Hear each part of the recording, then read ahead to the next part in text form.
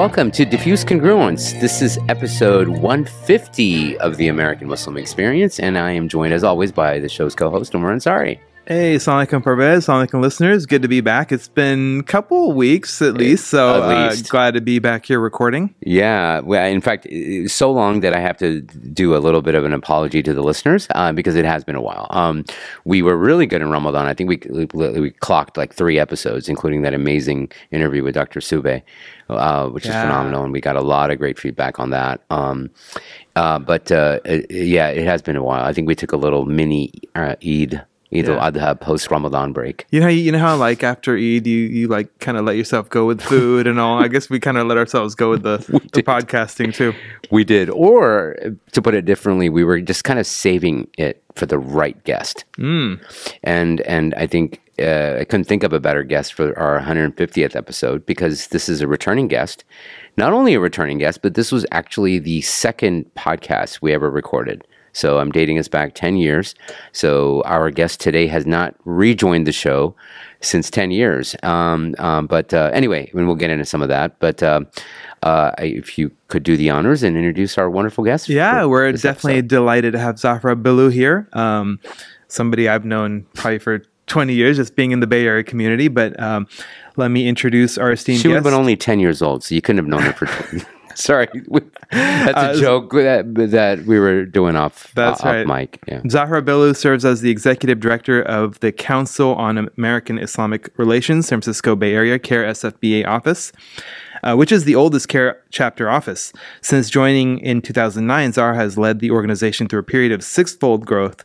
Today, she manages one of the largest CAIR offices in the country with a team of civil rights and social justice advocates dedicated to the empowerment of American Muslims through legal services, legislative advocacy, and community organizing. Under Zahra's leadership, CAIR-SFBA has filed lawsuits against the U.S. Department of Justice, Abercrombie and Fitch, and Southwest Airlines, representing American Muslims facing discriminatory treatment. CAIR-SFBA has also significantly expanded its capabilities to provide Know Your Rights sessions on a nearly weekly basis to mosques and community members in the San Francisco Bay Area, while also providing direct legal representation to Bay Area residents facing numerous civil rights violations, including FBI interviews, employment discrimination, airport harassment, school bullying, and hate crimes. Zahra's advocacy has included media appearances in local and national media, including MSNBC, NPR, SF Chronicle, and even Fox News. Among her awards, she's received the 2017 Human Rights Award from the Society of American Law Teachers and the 2018 Community Builder Award from People Acting in Community Together, also known as PACT.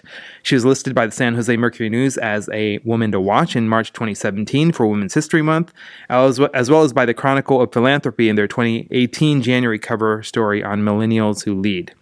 She's currently a fellow with Levi Strauss Foundation Pioneers in Justice, a senior fellow with the American Leadership Forum Silicon Valley chapter, and an alumna of Rockwood's Fellowship for a New California, Leader Springs Executive Director's Fellowship, and the USC's American Muslim Civil Leadership Institute. Zahra earned her undergrad degrees from the Cal State University Long Beach and her JD, Juris Doctorate, from the University of California at Hastings.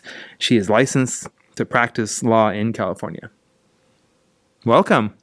Thank you for having me. I need to update the bio. I'm going to turn that over to ChatGPT in a couple of days. Right, because I was just about to say, because I think your alma mater, in fact, your law school alma mater, changed names.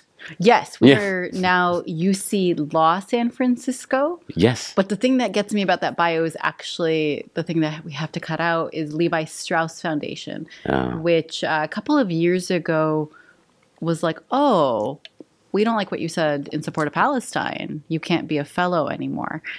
And so maybe not necessarily where you went to start it, but still one of my favorite stories to tell, because they came to me and they said, we know we promised you an additional $100,000 for CAIR.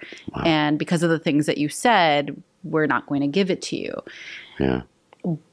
The reason I like telling this story is because there were 10 other women and women of color in the program, and all 10 of them said, if you take Zahra and CAIR's $100,000, you can also take ours.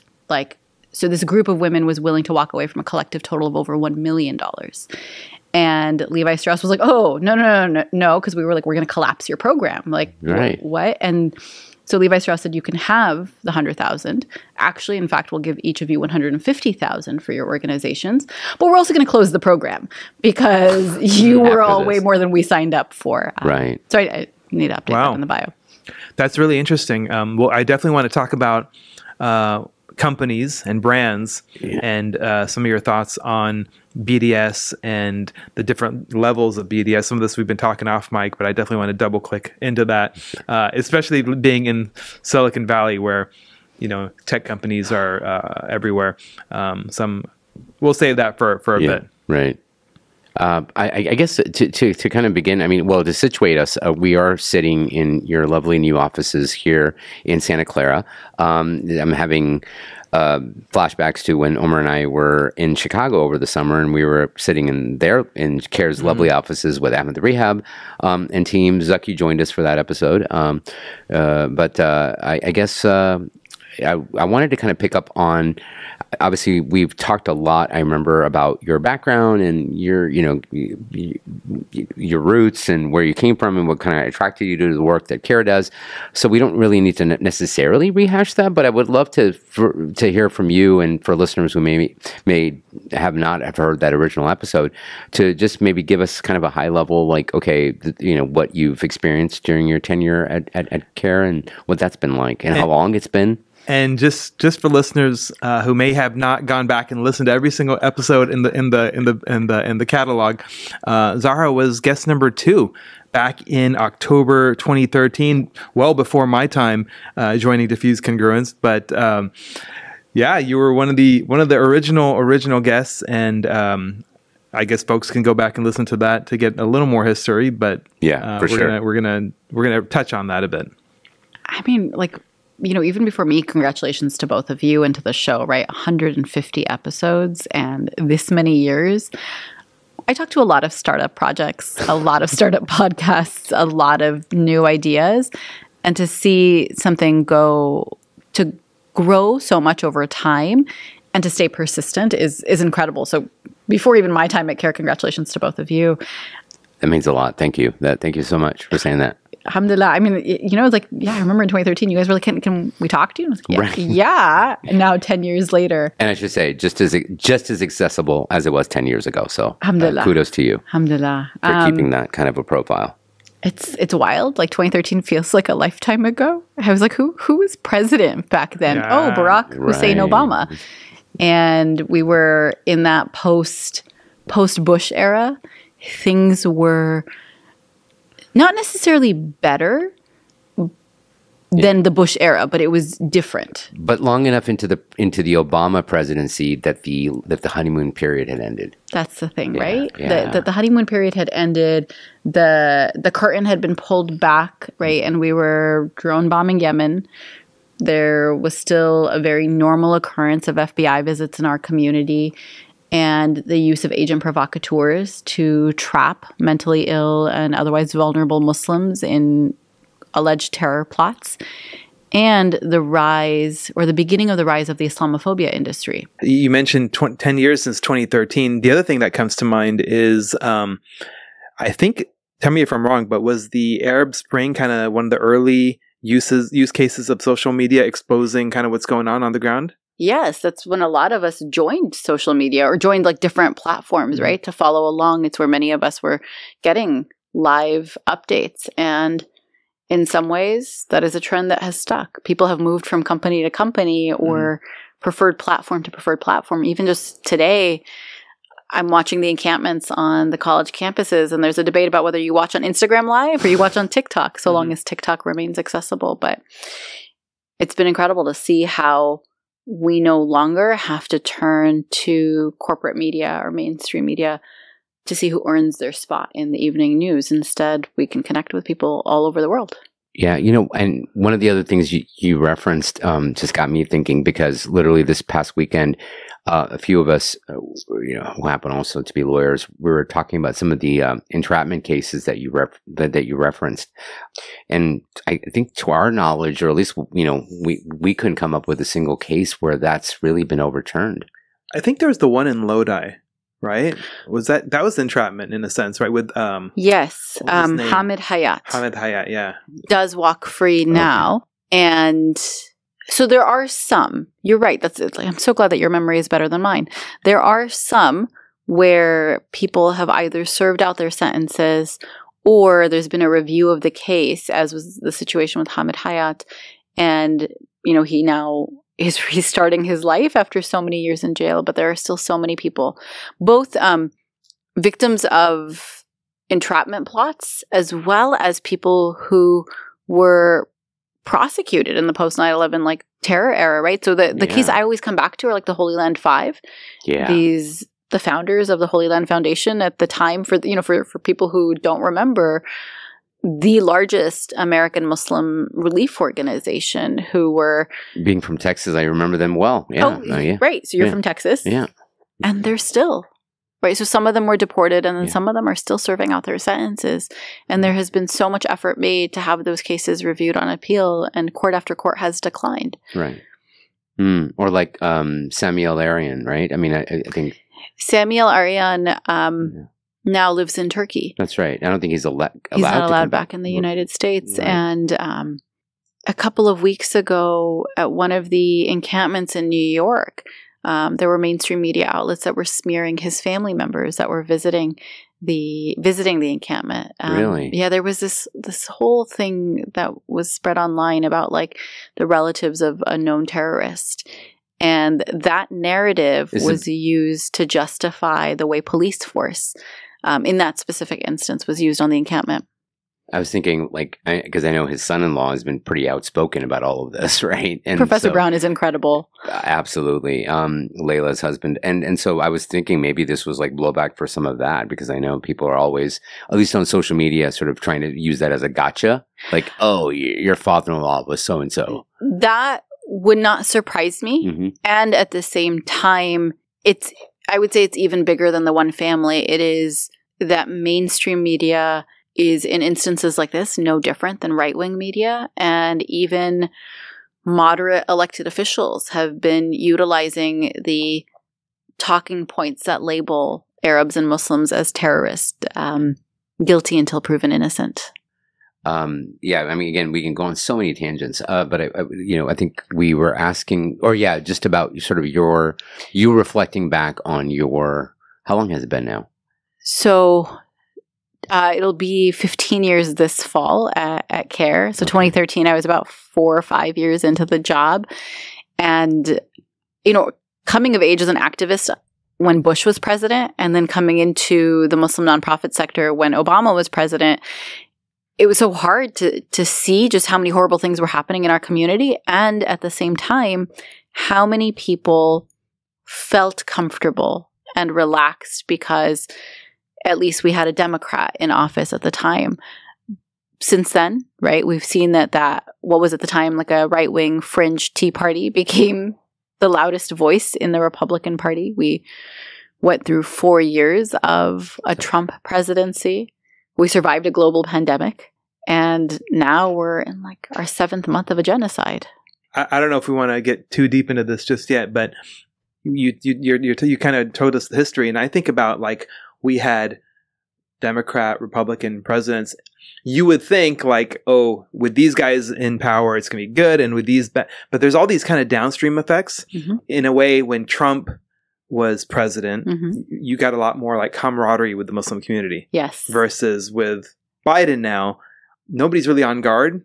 Right. So that camaraderie is kind of gone in a sense, to the degree that... Could you define camaraderie, right? I mean, and you kind of agreed, so maybe how y'all both... The enemy of my enemy is my friend, or whatever, Right. Basically, what I'm saying is everybody was kind of together. There's a sense of togetherness amongst minorities, if you will, because disenfranchised people. So what we today Trump, consider right-wing pro-Israel groups, mm-hmm. pro-genocide groups, like the Anti-Defamation League, were running to be friends with Muslims when Donald Trump was elected president. I still remember that one of the leaders of the Anti-Defamation League, the ADL for short, was if there's a Muslim registry, I'll sign up. And I was bro, keep your registration. We don't want pro-genocide, pro-Israel people on our registration list. And that the enemy of my enemy, right, is my friend. And so you saw across the spectrum on the so-called left, mm-hmm. everybody wanted to fight Trump. Yeah. And because Muslims were target number one, or among the top 3 targets for his administration, everybody was partnering with us. Everybody was wanting to support us. And it's very different as compared to today, where moderate Democrats are effectively pro-genocide, pro-Israel, like, yes, let's send more money, more weapons, more all of this. And what we hear from them repeatedly is, we were just talking to a legislative staffer, and he said, you know, my boss isn't going to move until the commander-in-chief moves. And so what it comes down to often for me is that for so long as we're stuck in this two-party system, you almost need the parties opposing each other for there to be some safety for minority or otherwise politically unpopular communities. I believe that if we had a Republican president today doing exactly what Biden is doing, that the Democratic majority in Congress would fight him tooth and nail. And we saw that. When Bush was president, people were rallying, elected officials were rallying. When Trump was president, we saw that again. But when Obama was doing exactly what Bush did, it was like, oh, great, but like, you know, at least he's not Bush. Yeah. With Trump, it's always a little unpredictable, though. He could kind of go in multiple directions. Like, I think just this past week, he kind of doubled down on Israel effectively, right? By saying, how could you stop arms and whatnot? So he's a little unhinged in that sense. I don't think he's unhinged. I think he's also like racist, right? And all for violence against people of color, communities of color, women. That's predictable. What I'm saying we could also account for is that if Trump were in the Oval Office right now, the Democrats would push back against him. And that's the part, right, that I think has us in this difficult moment right now, is so many of the Democrats who opposed Trump and stood with the Muslim community are today giving Biden and, as a result, the Israeli government a blank check. Like, literally, it's, we have to follow what the commander-in-chief says. But they wouldn't follow the commander-in-chief if it were Trump. Yeah. I see your point. But I think, I mean, again, you raised so many issues, and I think we might as well, like, to go back to what you said, dive right in, and, you know, rather than just kind of, I know these were things that we wanted to bring up a little later in the show's outline, but nonetheless, I think it's really important because you do bring up so much. I think it also, what you described, you know, vis-a-vis like Trump administration or how Muslims were responding during the Trump years versus how they're responding now, how other organizations or other groups viewed Muslims now versus back then, it raises a question that I did want to ask you, which is around partnering, like the calculus that Muslims use to ally or partner with other organizations or other movements. Sometimes those can be a little precarious. Whether it's like you were saying, the ADL willing to come out in defense of Muslims back during the Trump years, but now we know where the ADL is. We've always known where the ADL is. They thought we forgot. But I like how you made that point, though, which is like, even back in the Trump years, it's not like we simply say, okay, welcome, Alan, anyone who is, you know, the enemy of my enemy. There was still, at least from you individually, perhaps, or as CAIR as an organization, to be like a little reticent to jump on board with the ADL just because they were speaking our language.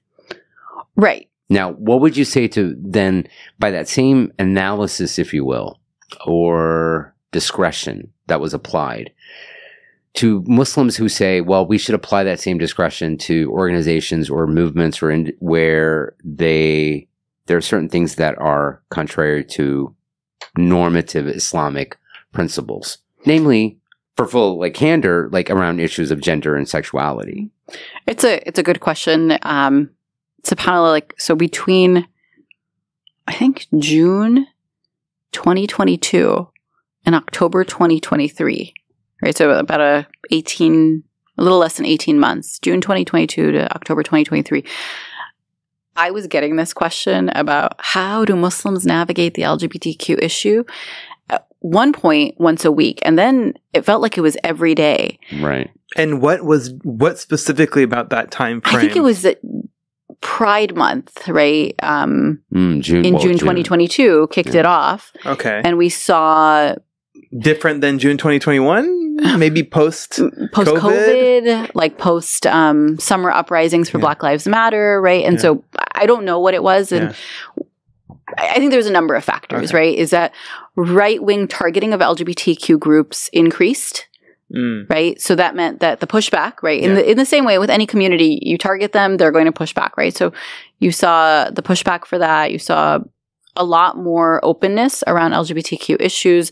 You also saw a lot of people feeding into homophobia for a significant period of time. And so I was getting this question maybe once a week. And then I remember in 2023, it felt like I was getting it a couple of times a week. Sometimes it was once a day. Like, oh, how do I talk about this? What do I do at school? What do I do at work? Why are you talking to these organizations? What are you doing? And then in October 2023, when the Israeli genocide in Gaza began, we knew that the community's focus had shifted because we stopped getting those questions for a little while. I actually remember when it occurred to us, it was like, wow, today was the first day in weeks I hadn't gotten any questions about it. I was like, oh, this was a whole week that we went by. I know also during that period, I mean, we saw, like, for example, parents speaking out at school board meetings. We saw it in Michigan where it was largely led by Muslims. I think that's that same time period. It's that whole same time period, right? Exactly. And so I raise this to say... No, I'm glad you raised it. It's... And there's a bunch of other kind of anecdotal stuff. Waitlist to Muslim schools skyrocketed, for example. Right. Yeah. I didn't realize so that. there's all these different metrics out there, like you know. Yeah, the waitlist at Islamic schools was through the roof. Like you could not get into an Islamic school if you weren't put on the list when you were born for quite some time. The normative Islamic position on these issues is generally well understood. And I'm not a scholar, so I'm, not going to double click into like, what is the fiqh on homosexuality or transgenderism? Where I think we get stuck at times is, okay, you can disagree with someone's personal life. You can disagree with their urges. You can disagree with their decisions. But that doesn't allow you to harm them. Okay. And that doesn't allow them to harm you. And so I make a distinction between somebody who is pro-LGBTQ and a Zionist who wants to kill you, right? And so that's when we come to the question of the ADL. The ADL is not like, I want you to change your religion or I disagree with your religion. The ADL is, I want to kill your people. And I should watch them come after me. I support a country that wants to kill your people, right? And so we have to ask ourselves, like, can we work with people where we agree to disagree? And then what are the red lines? Right. Racism, settler colonialism, genocide are all red lines.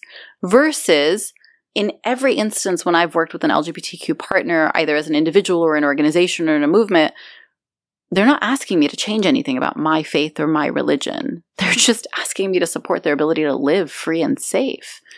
Although playing devil's advocate here, the pushback you have within Muslim circles, conversations that occur, is that by you sort of either tacitly approving of the lifestyle or acknowledging that it is a legitimate way to live is in and of itself compromising your religion.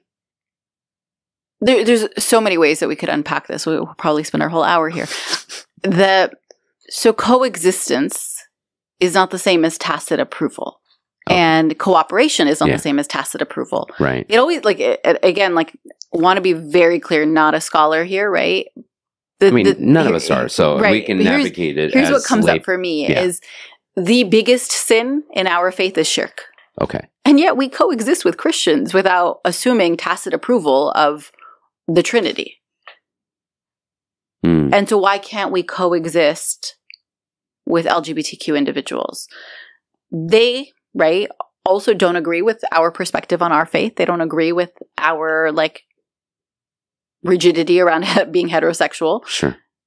And by the way, and here's the other thing, that there's so many layers to this. And that's a great point, though. And actually, the reason I raised that point, and it sticks with me, is more than 10 years ago, we invited Glenn Greenwald before he went down the Fox News thing, right? And he was on the front lines of national security surveillance and just as a civil rights advocate. We invited him to keynote our gala. And I remember we had an internal conversation of wait, but he's out and gay. Right. So how does he speak at your gala? And so there were two things that came up about that, right? He's speaking about the things we agree on. which are surveillance, civil liberties, right, and protecting each other. And he's not here to speak about his sexual orientation or his marriage or any of that. He's here to speak about the things that we agree on. The other thing that somebody said that always sits with me is, how many Christians have you had on your stage? Right. They are committing the worst sin in our faith, right? Associating partners or children with God. And yet we're able to agree on certain things. And so I don't see coexistence, cooperation, and even partnership at times as tacit approval of something. Right. I'm very clear that this is what my interpretation of my faith says. This is what the majority of scholars who are Muslim say. But you're also my neighbors. Right. You also have kids who go to school with my kids. Right. And where the partnerships end up happening are like, you know, hate crimes legislation protects all of us, gay or straight. In fact, some of the best hate crimes legislation that we've seen in the last several decades has emerged as a result of violent hate crimes targeting LGBTQ individuals. And so why wouldn't we advocate for safety for everyone? Our faith doesn't permit vigilante justice, doesn't permit hate crimes. Yeah. The thing that I want to lift up that whenever we have this conversation, I try to really be mindful of the fact that I live a privileged experience as a heterosexual Muslim woman. There are members of the Muslim community who identify as LGBTQ. And so that's the other thing I always want to be careful of with my language here, is that this is not a community that is, these are not people that are separate and apart from our community. There are people who sit in both. And that's undeniable. Right. And so we can't deny that they exist. We can't, and in some cases, they take an interpretation of the faith that we might disagree with, right? An interpretation of the faith that says that their choices are permissible, but they are still believers. They are still people who come to our masajid, and there are still people who deserve to be safe. I think I'm sorry, I'm just going to say, I think you beautifully highlight, I think, some inconsistencies we see with those who I was sort of channeling when I said I'm going to play devil's advocate. That is, let's say, they're going to get so upset that you call them devil's advocates. So you're going to. No, I was playing devil. Oh, yeah, I'm calling them devils. You're right. You're right. That's why Osama, God bless him, used to say angel's advocate. That way, if you're not right. It's hard because devil's advocate is too harsh and angel's advocate is too generous. So it's just something in between. Language is imperfect. Yeah.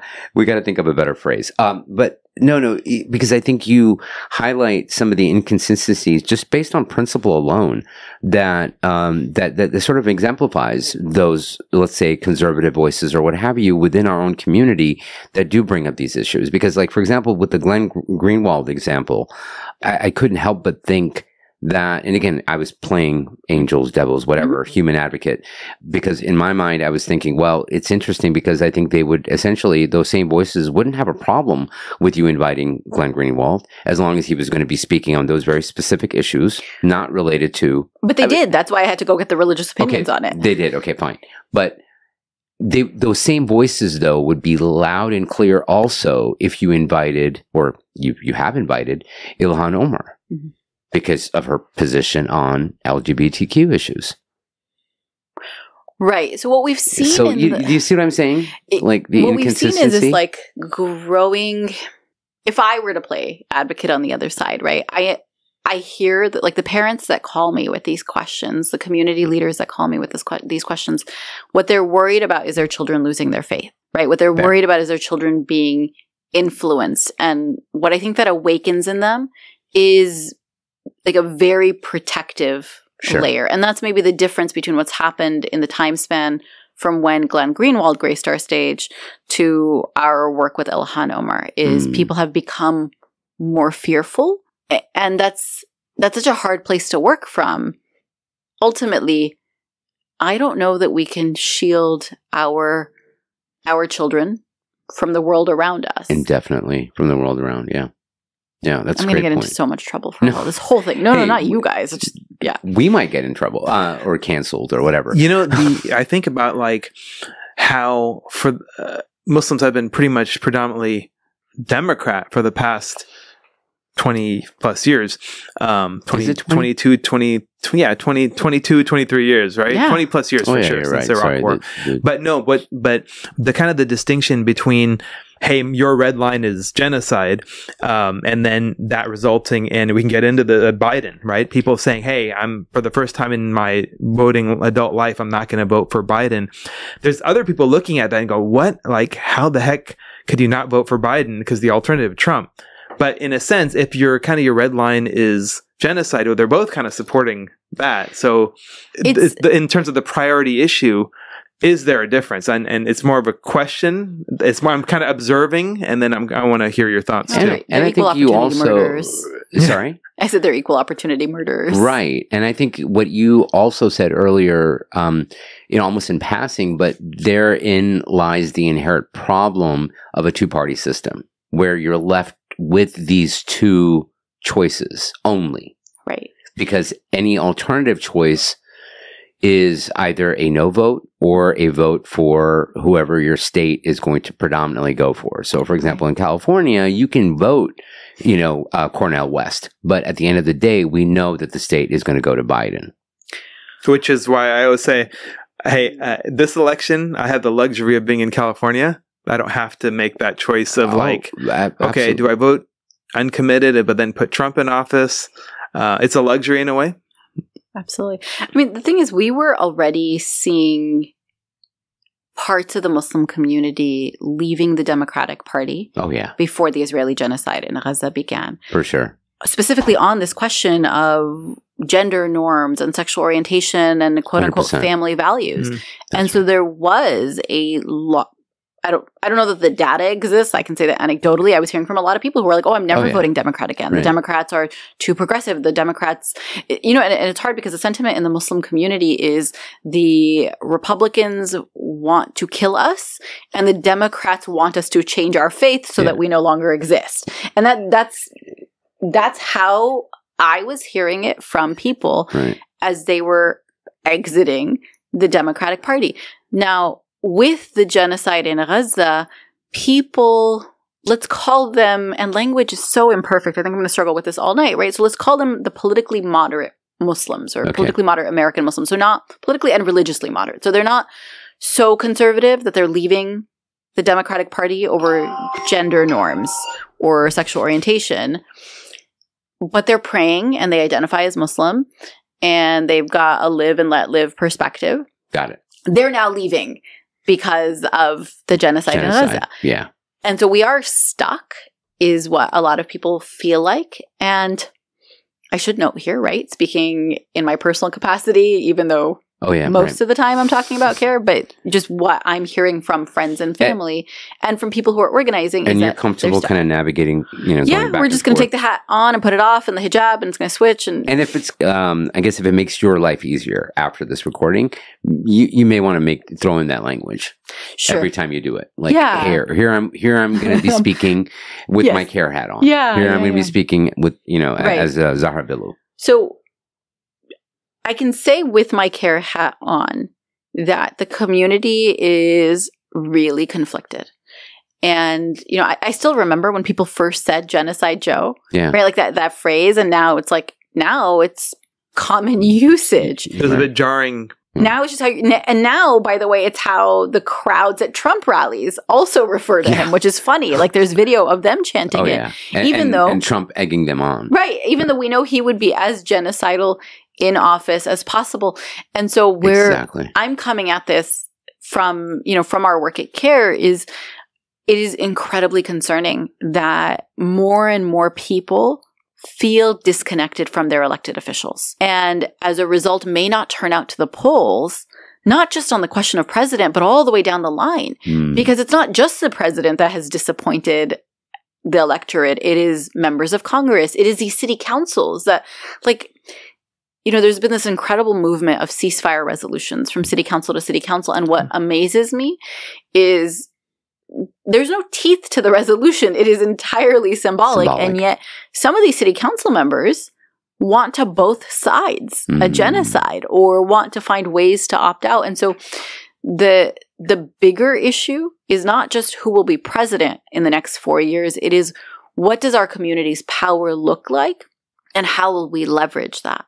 And so the argument I've heard is, if Biden wins without consequence for the last 7 months, then what power does the Arab and Muslim and pro-Palestine electorate hold? Right. And if Trump wins, the genocide continues and he potentially deports many, many people. And so people are navigating this. And what I worry about getting lost in all of this is, what about the down ballot races? Right? Like, what about ongoing civic engagement? What about the fact that we have to keep showing up? And so it's rough out there. That's a good point that I never thought of, because, the consequences of voting, whether you end up voting for Trump or you end up not voting or you end up voting for a third party, or you just say, you know what, I'm going to hold my nose and I'm going to vote Biden, is that oftentimes has consequences down ballot, or people who just vote party line. Right. Exclusively, right down the ballot. So, no, that's a really interesting point. And it matters so much because, so as we're recording, and really in the last several weeks across the country, and hopefully it'll continue, there's been this movement of college campus encampments, right? Over 2,500 people have been arrested at campus protests in the last several weeks. Now, who makes that charging decision? The district attorney. That is an elected official. So the cops show up, they arrest people. Right? Eventually, the district attorney's office has to decide, are we dragging them to court or not? Are we continuing with this disproportionate punishment of peaceful protesters? Are we wasting, local resources in this way? That's an elected official. Yeah. Where do you find the district attorney on the ballot? Way down at the bottom. Right. People don't pay attention to that race, but that race matters so much. That's I want to, since you mentioned the protests, I think it makes sense to level set a bit and go back to you might have some insight, and which is why I'm asking this question. What was the spark that lit that fire, I guess? The reason I'm asking is as in college protest. The protest, right? Okay. What was the spark that ignited that? I'm asking because today when you look at video clips, you see a lot of Muslim students, a lot, and it's actually. It's nice to see that Muslims are going to some of the best universities in the country. But I'm curious, was that a Muslim-led spark, or was there something else that kicked off? Was it in Colombia? Maybe you can give us kind of a rundown of the beginning of that protest history. So today's protesters stand on the shoulders of the giants who came before them, right? And I always just want to protest is American tradition. Protest on college campuses is American tradition. And protest for Palestine is something that has been happening for a very long time, right? So students have been advocating for boycott, divestment, sanctions on their college campuses for many, many years, more than probably 2 decades. I remember when I was in college now 20 years ago, we would organize Palestine Awareness Week. And if you were at a more radical campus, we would organize Israeli Apartheid Awareness Week. And so there's been a lot happening before this moment that sets the stage, that creates tradition, that creates even cultures, right? That's important. And then there's a lot of credit to Colombia, and I'll come to Colombia in a second. But I always, in talking about this moment in time, start with Stanford, which had the first encampment for Palestine. Oh. And most people don't realize this, but they started last fall in October 2023. And they went for 120 days through winter break, through numerous storms, and they eventually reached a negotiated end with their university administration. And then Columbia started. And quick question, was that like the Stanford MSA, or was it the Stanford, what was that? It was a mix. It was a mix of students. And so we've actually seen October 2023. So that means, soon after the genocide started. 6-7 months ago, yeah. That would even predate what occurred at UC Berkeley, at Dean Cherminsky's. Correct. Dean Cherminsky's house and his wife assaulting Malak is April 2024. Yeah, 2-3 months ago. Less than 2 2 months ago, yeah. It hasn't even been a month. Yeah. It was the night before Eid. It was April 19, Yeah, it's very 2024, and we're recording on the 15th of May. Yeah, right. It feels like so much has happened. It does. Okay. So, I really appreciate then you kind of level setting us. Stanford then. So Stanford has this 120-day encampment, and it is Muslim students, Jewish students. It's neither the MSA nor the SJP. It's a group of students that come together from both organizations and other groups. And others. A lot Jewish of people will describe themselves as like autonomous groups of students or autonomous groups of individuals. And I think some of that may, go back to, if you all remember, the Irvine 11. Remember, this was more than a decade ago. A group of 11 UC Irvine students took turns interrupting the Israeli ambassador, then Michael Oren. Right? And they got dragged out by the police, and they were criminally charged. And I believe at the time the MSA faced disciplinary consequences on the campus. Don't quote me, except I know I'm on the record. And after that, we saw that as students engaged in different methods of agitation over the years on their campuses, they didn't do it through existing organizations because the blowback would be so consequential. And so Stanford has this encampment. It winds down. They, over the course of their first 120 days, face threats from law enforcement. They face physical violence from pro-Israel agitators on campus and off campus. And they face disciplinary threats from the university. So pretty much the whole gambit of what we've been seeing. Everything, exactly. Right? UCLA, UC Berkeley. So they did it first. Stanford did it first. And I, as a public university, public school graduate, I hate giving an Ivy League credit for doing it first, but that is what it is. What was the eventual agreement, though, right? Because, like, for example, today, I think, is when UC Berkeley reached an agreement with their encampment. So, obviously there's shades of winds. What are the strictures of the agreement that, for example, to your knowledge, that Stanford My very vague recollection is that they opened the door on conversations with the university. That was like the big thing there. Yes. And that you're saying that alone is a W. At that time it was. Okay. Right? Because at that time, the university administrators weren't meeting with students. They weren't willing to have these conversations. And so a lot has changed. Has it? Because isn't UC Berkeley's, like, for example, I haven't had a chance to read it, but I think my understanding is it's essentially the same thing. Well, so hear me out. So we go from Stanford to Columbia. Sure. And Columbia students launch an encampment. And to your point, Omar, mix of Muslim and Jewish. And actually what I've loved seeing at these encampments, the ones I've visited, is that we're talking 30 to 40% Muslim. Some of them are maybe 80 to 90% Muslim, but a lot of them are 30 to 40% Muslim. It's a lot of Jewish individuals. It's also a lot of, by the way, LGBTQ individuals, to your earlier point, who are standing up for human rights. And some of these organizations that I think should be highlighted, JVP being one, right? Jewish Voice for Peace, Students for Justice in Palestine, which everybody should know that name because they have specifically been barred in, like, for example, the state of Florida. They have been barred from different university campuses. In Florida, their CAIR has a lawsuit that is active following the governor's barring of SJP. I believe the ACLU also has a lawsuit. So Columbia launches an encampment. Right. And can I stop you real quick? Encampment for people, because we hear about protests. Right. Encampment, I'm imagining people sleeping out on the lawns and stuff. But when does Tense. Can you define protest versus encampment, and what is the actual what is tolerated? Like, what, because I think there's people who think these are just people holding up signs and so that's corner. A protest. That's a protest. Right? And then there's people who are like, they're disrupting the classes and whatnot. Right. And is it somewhere in the middle? Oh my God, it's amazing. It's amazing how beautiful and creative it is, right? So up until the Columbia, so separate and aside from Stanford, separate and aside from that, up until Columbia, you get like students organizing teach-ins and town halls and protests and rallies. And they're doing a variety of things, right? And they're facing repression, by the way, in every instance. And so this is something that is very much parallel to what Palestinians experience, right? Israel says, well, if you protest peacefully, then that's okay. Except Palestinians launch boycott, divestment, sanctions, and Israel criminalizes the founders. Palestinians protest in the Great March of Return, and Israel shoots at their legs. And so the same thing with these students, right? So we've, over the last 7 months, received reports of students saying, I want to organize a town hall, but my university or my high school isn't letting me, or they're putting me through all of these like requirements. You're hearing from students who, there was one campus where students walked through like a student union building, and the next day the university was like, oh no, that was so disrespectful and disruptive. And it was like, so what is allowed? And so every time people are speaking up for Palestine, universities, egged on by pro-Israel groups, are finding ways to make their lives challenging.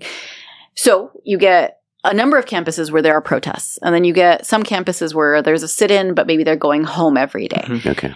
What we see at Columbia and what we had at Stanford prior is encampments. What does that mean? It means like they take over a part of the university. In many cases, it's starting in a free speech area on the university, right? A plaza or some place that said, you can do whatever you want here. In many cases, it's parts of the university where you don't even need a permit to start out. But the students, to their credit, because they are so courageous and bold, are like, so we're going to pitch our tents here and we're going to stay. And that's immediately where they start to face issues from university like administrators who will say, well, you know, we have a curfew at 8 p.m. or you're allowed to do whatever you want here, but you cannot sleep here.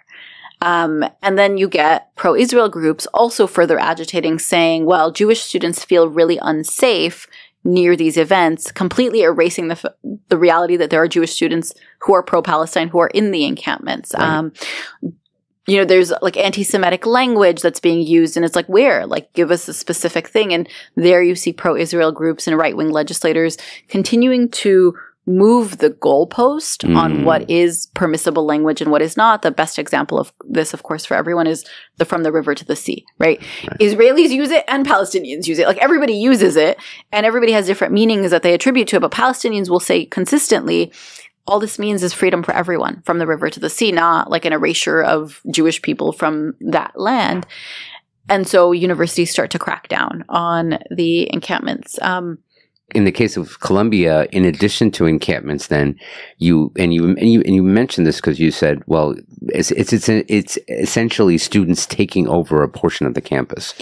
That begins with in free speech areas, like you said, like plazas, etc. But then it also becomes like buildings, and grows. Halls, right? Well, so where do you draw the line as Zahra Billoo, a civil rights attorney, and where do you draw the line as like a CAIR advocate? And the reason I think that's important is because I think you have, just to show the polarity here, you have people who think, oh no, they're just like in a corner, but then you have the Fox News or worse viewers who are thinking like these college campuses are like Armageddon's, like they've completely taken over. The buildings are on chained up. I mean, so they have in their head.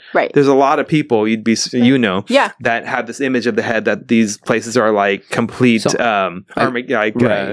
now, right? Anarchy. But that's anarchy, almost that's the right word. I'm looking for. That's a little bit, There's like two, slightly different questions, because on the one hand, you're describing what people's perception may be, but I'm saying like like facts are that students did take over buildings. Right. So at Columbia, renamed a hall, I think, right? Yeah, the Hind's Hall. Hind's Hall. So they named it after, young Hind, who her whole family was murdered around her, and then the rescue workers who went to get her were murdered. So she died by herself, surrounded by her family's corpses. So let's rewind for a second, right? At Columbia, within the first, I think, 24 to 48 hours of the students camping out, before they take over a building, Columbia president calls in NYPD to like arrest and brutalize the students. And so there's so much going on that it's like we go straight to they took over a building. It's like, no, they were brutalized by the police first, right? There were lies spread about them first. They were targeted by agent provocateurs from pro-Israel groups first. And so students say, well, okay, like we're going to escalate, right? We're not backing down. You will not silence us. You will not intimidate us. The first 3 people who were targeted at Columbia are all Muslim women. All of whom, so there's Isra Hirsi, Congresswoman Ilhan Omar's daughter, like the audacity, of arresting a congresswoman's daughter. And then there were 2 other women, both named Mariam, who were targeted. And so you get this like brutality. Then you get students who are suspended without explanation. They're given 15 minutes to collect their belongings and get out of campus, because when a university suspends you, if you live there, you're also all of a sudden unhoused. Oh, yeah. So students say, okay, well, we're not scared. We're going to escalate, right? And so there is a process of escalation that is ongoing on all of these campuses. I don't know that I've ever seen a university where they've taken over more than one building. And the university where I think they held a building the longest might be Humboldt State University, which might have, I don't want to erase the Muslims there, but there are not that many Muslims in Arcata, California. And what perplexes me is the willingness of university administrators to brutalize their students before a building takeover, or even in the case of a building takeover, right? The tens of thousands of dollars that are being spent, the injuries that we are seeing, like just what stops them? Like, what are they afraid of? And I'll tell you, because I'll come to this, right? So Columbia thought that they would quash this encampment. After Columbia, we saw, I think, over 100 encampments in a week that went up across the country. And then they spread globally to Europe and Asia. And I remember at one point I saw a tweet that was like, every continent except Antarctica has an encampment. And Antarctica got one like 2 days later because they were like, how dare you leave us out? Over 2,500 students have been arrested. And the rhetoric from pro-Israel groups is Armageddon, anarchy, like anti-Semitism run rampant, completely erasing the Jewish presence in the encampments themselves. Allegations of anti-Semitism. And the only violence that we have seen has been the violence introduced by the universities, right? In our work at CAIR, or agitators from the pro-Israel side. Yes, like pro-Israel agitators UCLA. and police officers. Yeah, right. In our work at CAIR, what we advise people, and this is so hard because you want to be able to call the police to protect you. And so often it is the police who are introducing the gun to the scene. Mm-hmm. Like there's no gun in most cases until the police show up. And you know that they will kill first, injure first, ask questions later. Mm-hmm. I could go on and on. But like the thing about these encampments has been and here's where I think so many of us are stuck. And hopefully all of your listeners have had a chance to visit one. If not, I strongly encourage it because they're beautiful experiences. I was at the one at San Jose State a little while ago. I've had the opportunity to visit Santa Cruz. I've had the Santa Cruz, Stanford repeatedly, and Berkeley, right? And those are just in the Bay Area, but there's more in the Bay Area and so many across the country. Is that, what are you afraid of? Like you walk up to this and you're like, wait, that's what they called Armageddon police on, right? That's the Armageddon. Here's what they're afraid of. And this is so frustrating, but last night, Sonoma State University reached a great agreement with their students. Probably one of the best ones we've seen thus far. And within 24 hours, every major pro-Israel advocate and organization in the state went after the Sonoma State University administration. And that university president is now on administrative leave. Wow. He issued his letter last night. That would have been, what's today, the 15th. So on the 14th in the evening, he issued it. Students welcomed it. They decamped, as they said. Uh-huh. And we've seen a lot of decamping across the country, right? So Riverside, Berkeley. There's been a lot of like, what's a good statement? What's not? What's a win? What's not? Look, the Sonoma State University students said, this is the win we wanted right now. They reached an agreement. They were happy with his communication. Less than 24 hours later, that university president is on administrative leave. And so what are these universities afraid of? Pro-Israel groups. One other example, by the way, that's just hilarious, and then I'll get to the horrible. I think it's Pomona College in Southern California. The administrators would not meet with the students. So the students are like escalating, right? Which, like if my first encampment isn't good enough to place the pressure, I'm going to take over more space. I'm going to agitate. Common protest tactics like job negotiation tactics, relationship tactics. You just escalate till you get the attention. And so Pomona College students, I think, took over the area around where the graduation stage was going to be set up.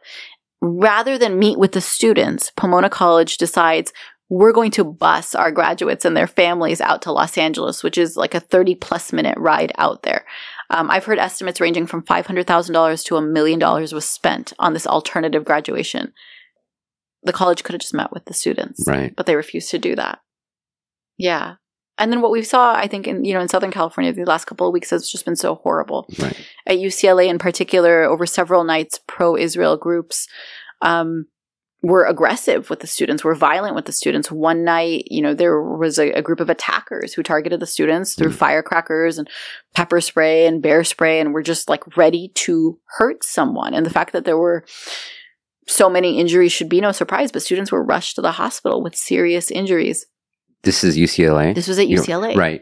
Now, there we even saw these agitators, or like the pro-Israel side, breaking through the... There was some at UCLA, there were barricades up around the camp. That's a better word. So who puts up those barricades?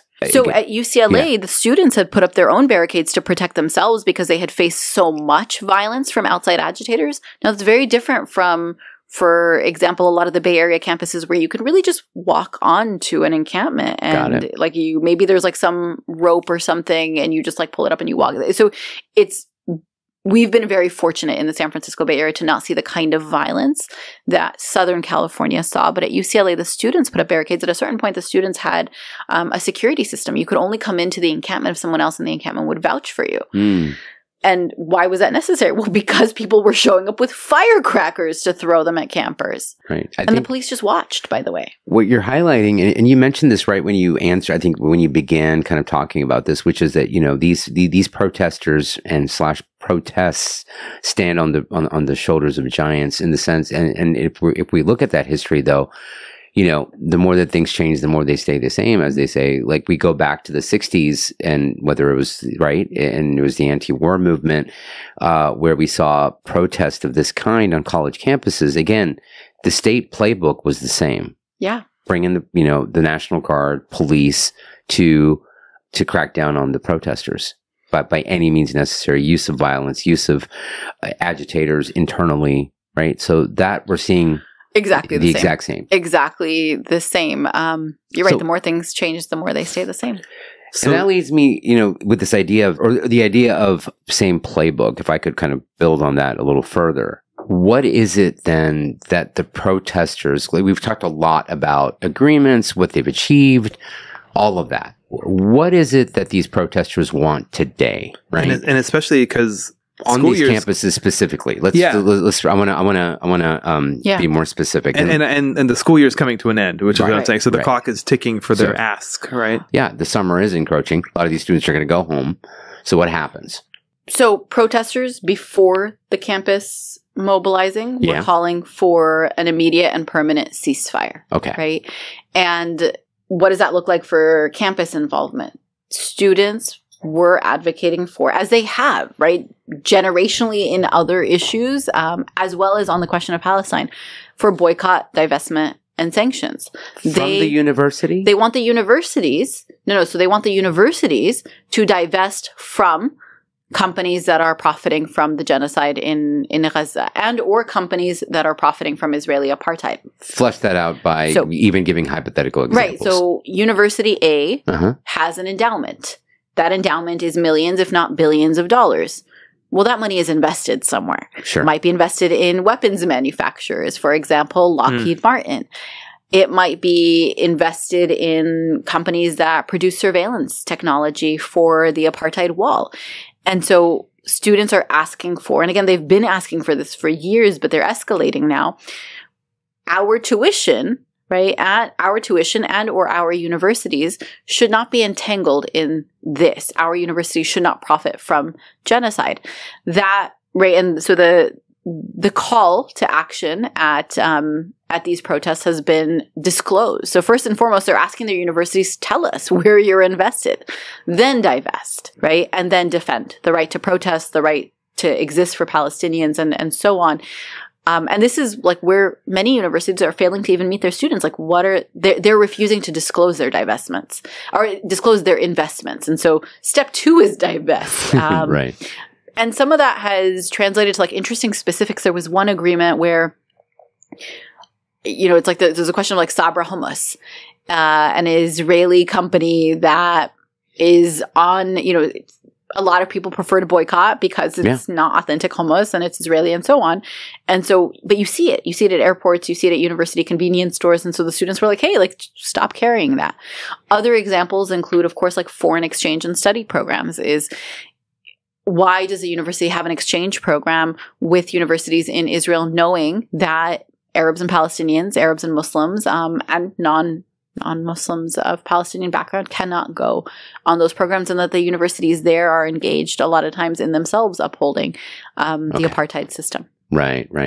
Have you, to your knowledge, right, because this, and this would be a response directly to, again, criticisms, unwarranted as we believe them to be, however they exist, which is that some of what the demands are quote unquote anti-Semitic. To your knowledge, are there any calls for example, Jewish organizations on campus like Hillel or others to be impacted?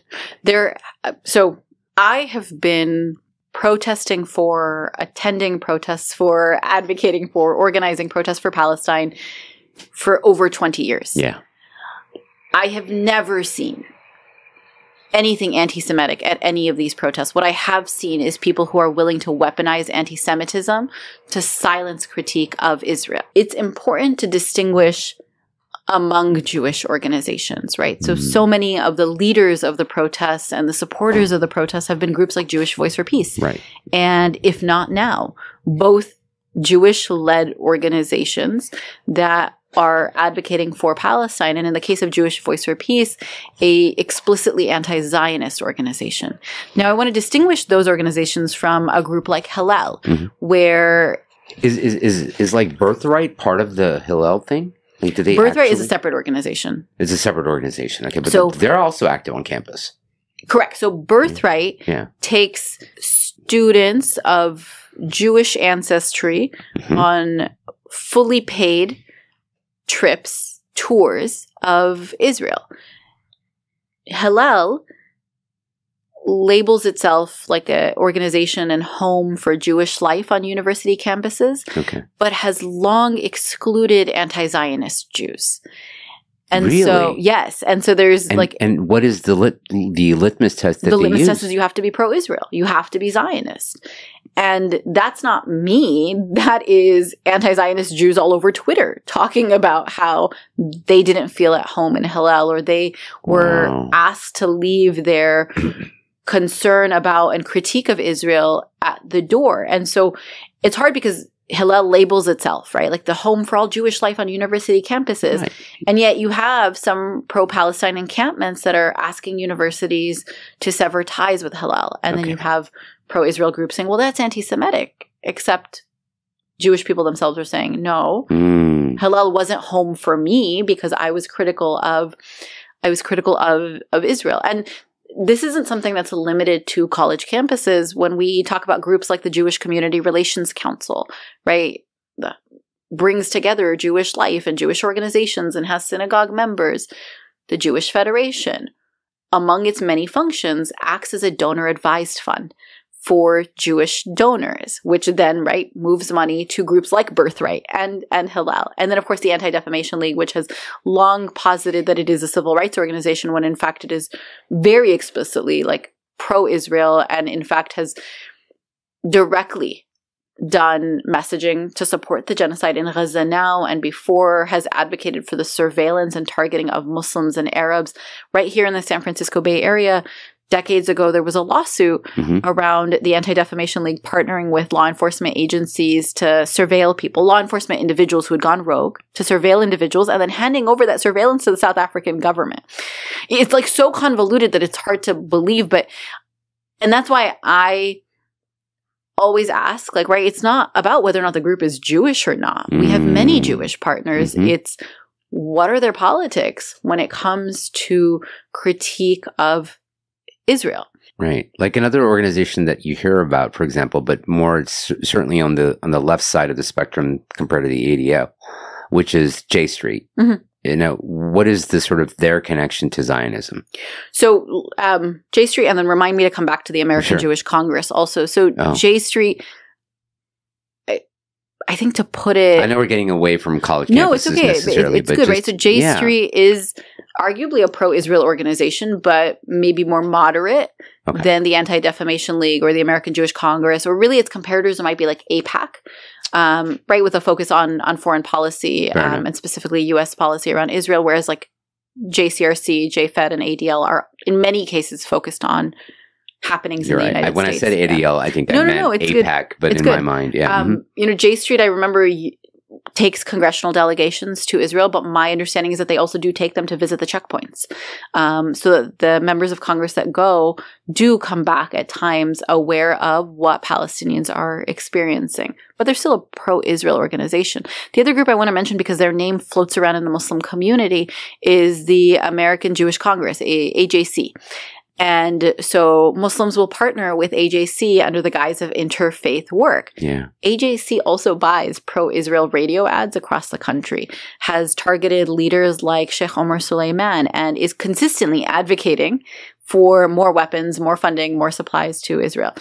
And so to your, remember we talked earlier about who we partner with and who we work with. And ultimately, if at any point in your work you have advocated for violence against Palestinians, then that's a red line.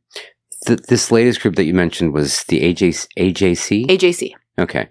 Not to mention names, but I think there was a rather substantial Muslim organization who I know you specifically were critical of, without naming names. I can name names. I signed that publicly. I can name names. Like, right, so ISNA. Yeah. No, so some people within ISNA launched the Muslim Jewish Advisory Council. That's right. In partnership with the AJC. And what was so hard about that moment in time for our community is that there were other people within ISNA who tried to course correct, who said, wait a second, like, we didn't consult about this, like, this isn't okay. Yeah. And then there were several years of, like, obfuscation of what was happening. ISNA would say, well, we're not really involved in it. It's like, yeah, but your logo is still on their website.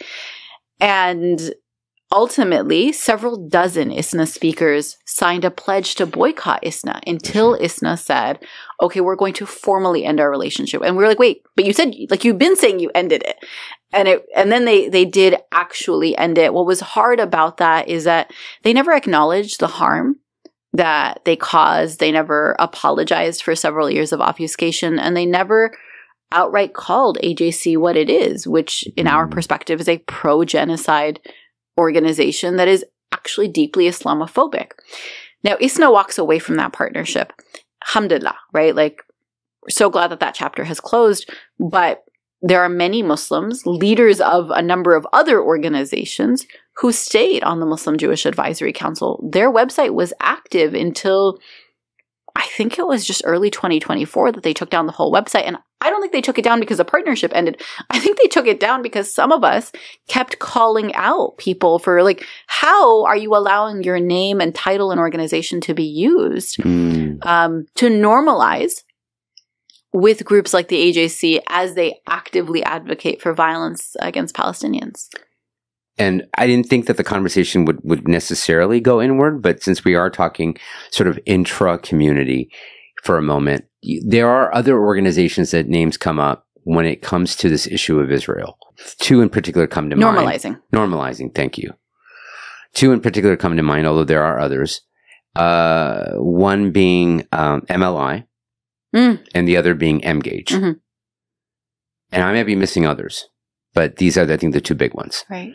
What is the criticism about these two particular initiatives / organizations, and why? MLI was not an organization. It was a project or endeavor of the Shalom Hartman Institute. What they did is take a number of self-identified Muslim leaders, initially primarily South Asian, through a year-long fellowship during which I believe they studied Judaism, they studied Zionism, and then they visited occupied Palestine twice in direct violation of BDS, because you can go, but you're not supposed to go with Israeli groups, right? You're supposed to go at the invitation of Palestinians. You're not supposed to go with groups that are advocating against boycott, divestment, sanctions in the United States, and the list goes on. Sure. And the participants came back. Now, to be clear, when you say you're not supposed to, let's define that, right? We mean not supposed to because it's unethical. It's, correct. It's yes, immoral. Yes. Yeah, exactly. Right. Yeah, absolutely. Okay. Right. And so, yes, that it's a good point, right? It's you're permitted to go by law, right. But we will shun you and ostracize you if you do. There you go. And so they came back from their trips, just in some cases, very vitriolic and pro-Israel, like condescending of Palestinians. And this was really heart-wrenching to see as a South Asian, because it would be like South Asians coming back from Palestine being like, I have the answer, and you've all been doing it wrong this whole time. That program, I believe, has been retired.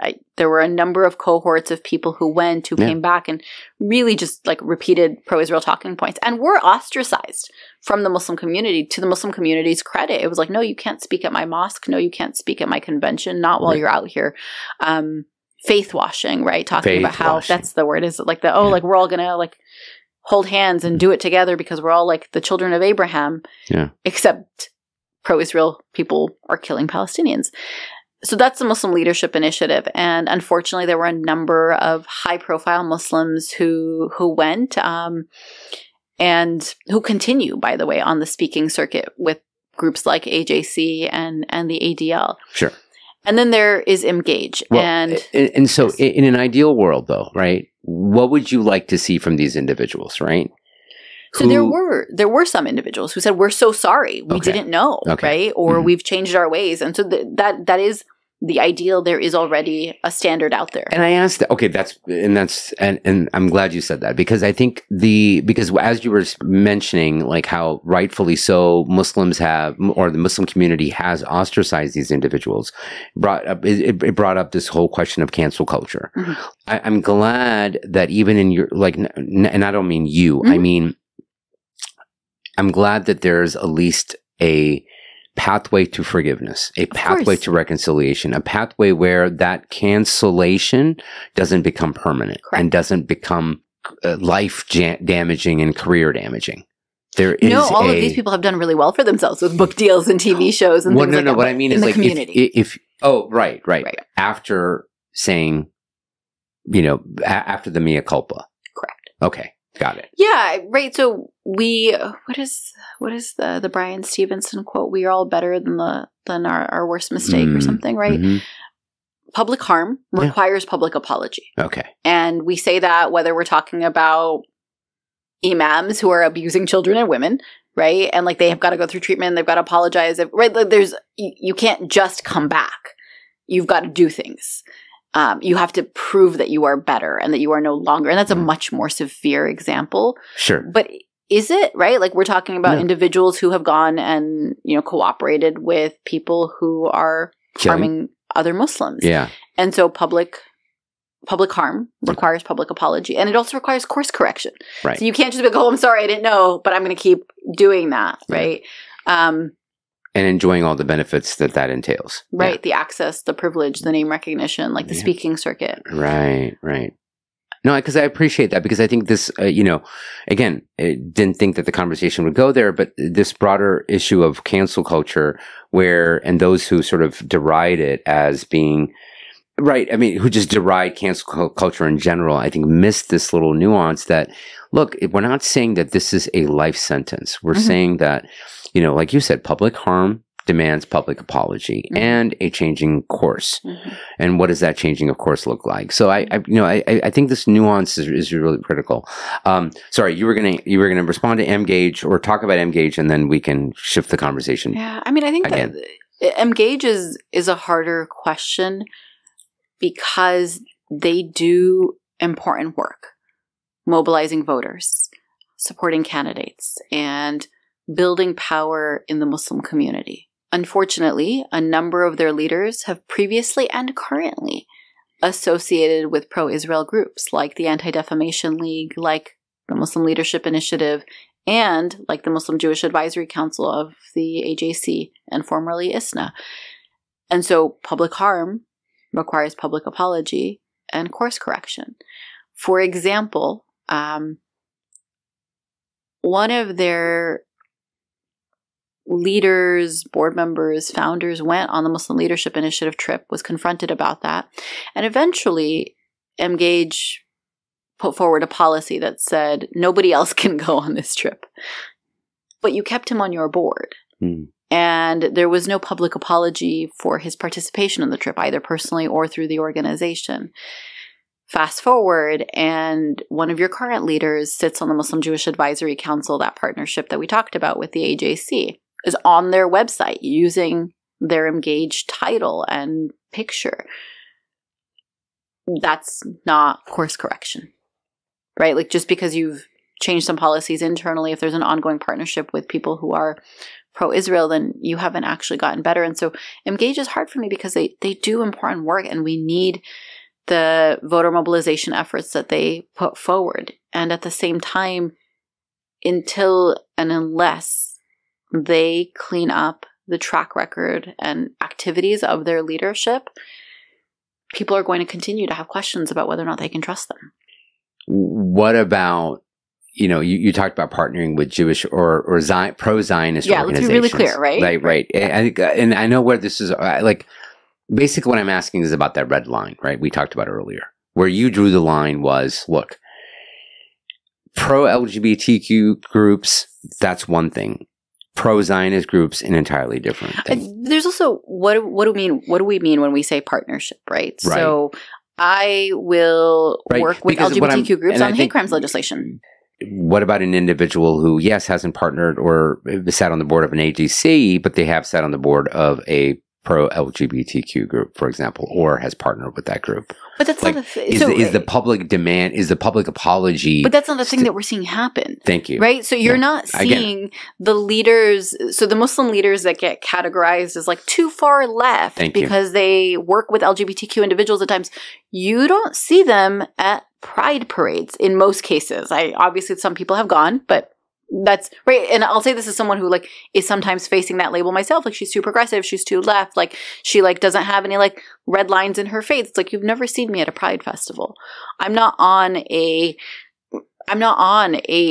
Muslim LGBTQ advisory group. There are other people who are, and those are their choices, right? And people are drawing red lines around that. Okay. But you've got people who have gone to Israel with pro-Israel groups. You've got people who are sitting on boards that are specifically normalizing pro-Israel relationships. And so the word partnership is thrown around a lot, but doesn't convey the very many types of relationships that exist. But yeah, you're not seeing... Sorry. And, you know what I remember? I remember that after the Orlando nightclub shooting, where a Muslim shooter went on a rampage in an LGBTQ nightclub, many of us were called to solidarity actions, right? And so I went to anti-hate vigils. I went to LGBTQ centers to stand with them and say, hey, nobody gets to shoot anybody. Nobody's faith permits that, right? But I remember that somebody reached out to me and was like, and it was somebody from the Muslim community who was like, okay, great. So can we go to Pride Festival now? And I was like, no, there's a difference between standing against violence and in solidarity when we're being targeted versus a festival that celebrates something that I don't believe in. Before we wrap, I want to kind of get your perspective on the broader implications on the Muslim community of what's happening. We kind of dissected what is happening, but I always like to kind of zoom out, especially as a parent, but just even as a kind of a watcher of culture. What I'm seeing, and you can definitely comment because you get questions from parents and whatnot. What I'm saying is, for the first time, young people are caring about stuff that they never cared about before, and it's almost hip in a sense. It's almost like from a young person's perspective, it's the right thing to actually support this. So they're not completely bread and circus like they were before. I want to hear your perspective on that, especially because you probably get an insight from supporters of CAIR, but you're also seeing broadly by going to protest what's going on. And by we, I mean really anyone that is 35 or older at this point, maybe 30 or older, never gets to speak ill of this generation of students. Never. We're just not going to be allowed to, because they have proven themselves to be far more courageous than most of us are. Somebody said the other day, one way to end up in shackles is a mortgage, because you don't want to lose your job. You don't want to be doxxed. Your lower back hurts, your knees hurt.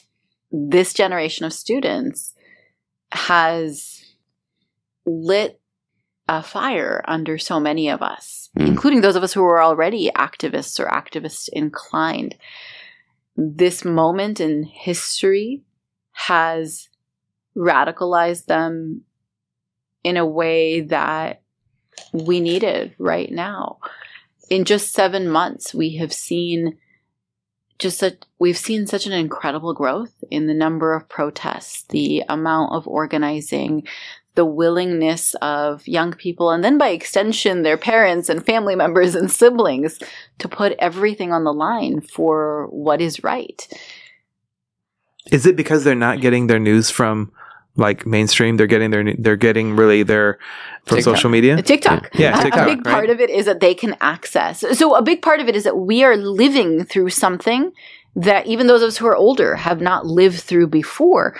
Right. We, of course, were alive during the time of the Bosnian genocide, but we didn't see it the way we see what is happening in Palestine now.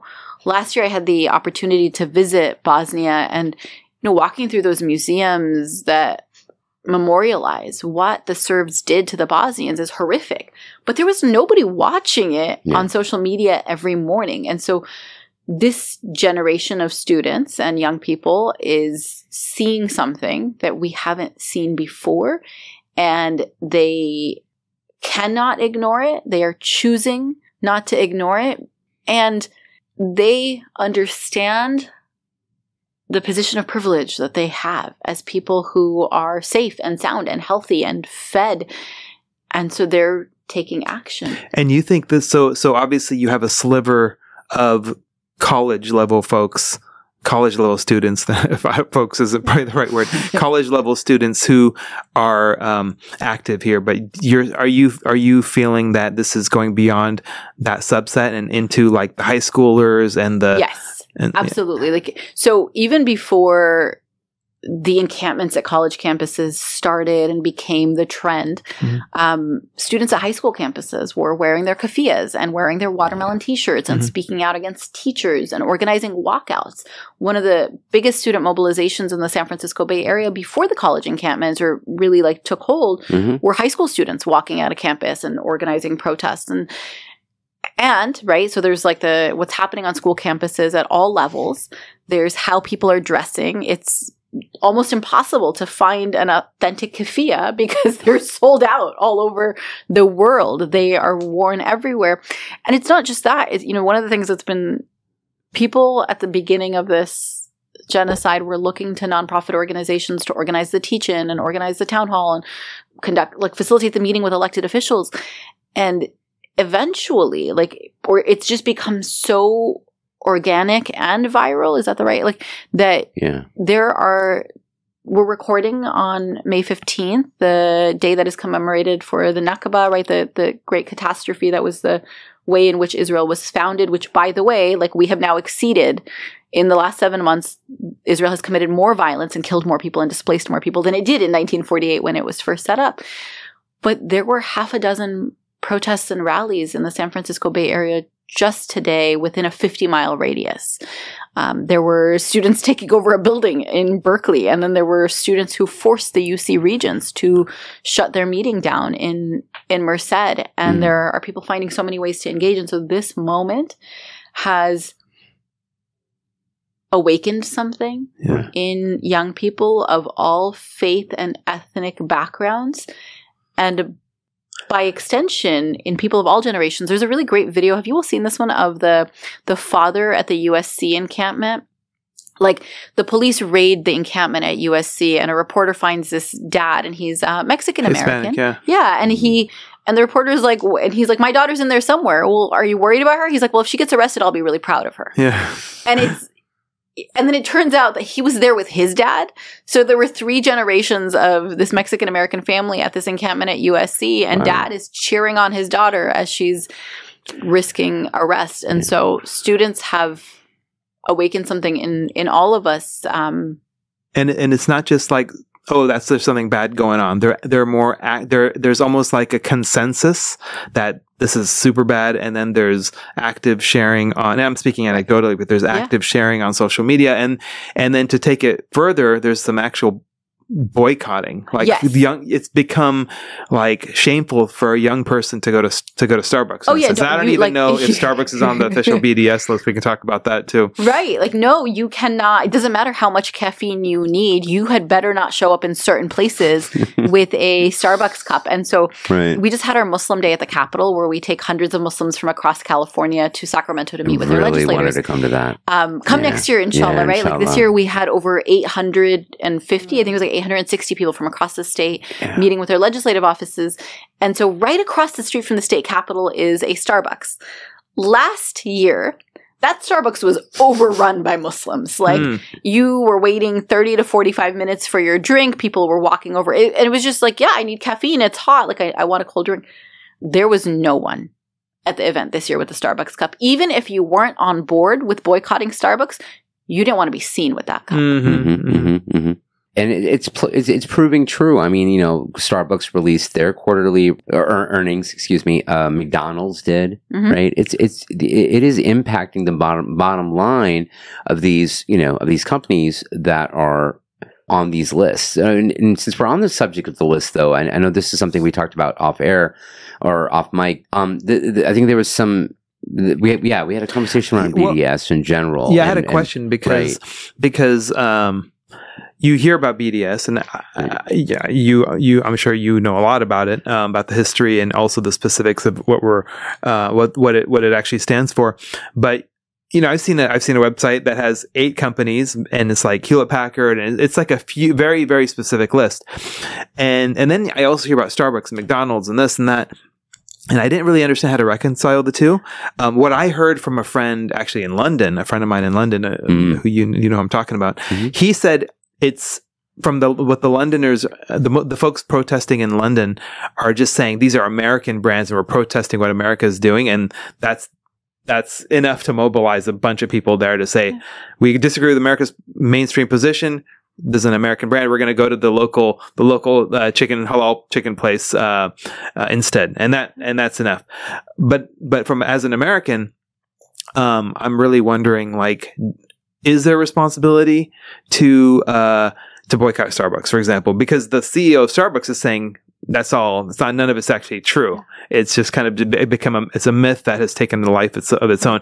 And then you go to the website and you see only like 8 companies on the list. So help me understand what's true, what isn't, and reconcile those two lists. And if the answer is, well, no, Starbucks isn't on the list because of the fact that they actively contribute to the state of Israel or support, the IDF in any way. If the answer, though, is, well, what they do is that I think it was their union, right? That issued a statement, and they came and they cracked down on that statement.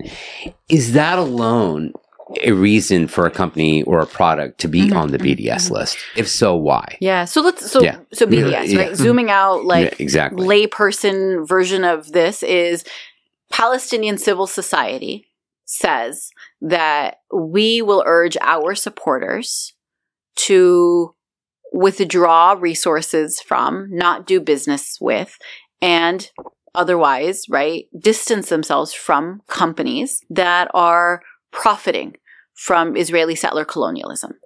This is a nonviolent movement led by Palestinian civil society that Israel responds to with violence, right? Like criminalizing the leaders of the movement, and then not just criminalizing the leaders of the movement, but of course like enacting violence against them in occupied Palestine, but also attempting, right, through lawfare to ban BDS in the United States. And so even before October 2023, there have been a number of states in the country that have tried in various ways to ban BDS. We have lawsuits in Arizona and Texas and a couple of other places where people were told you have to sign a pledge that says you won't engage in BDS. Otherwise, you don't get business. Otherwise, you don't get business here. You don't get the contract. You don't get the job. And so one of the things I always ask myself is, what are they afraid of?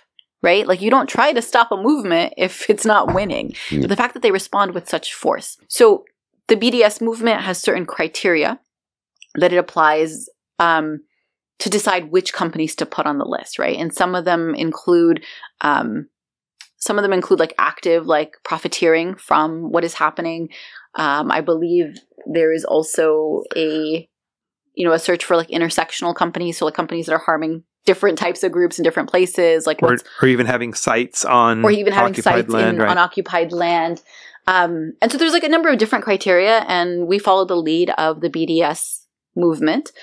And so that list that you're looking at is the most vetted list.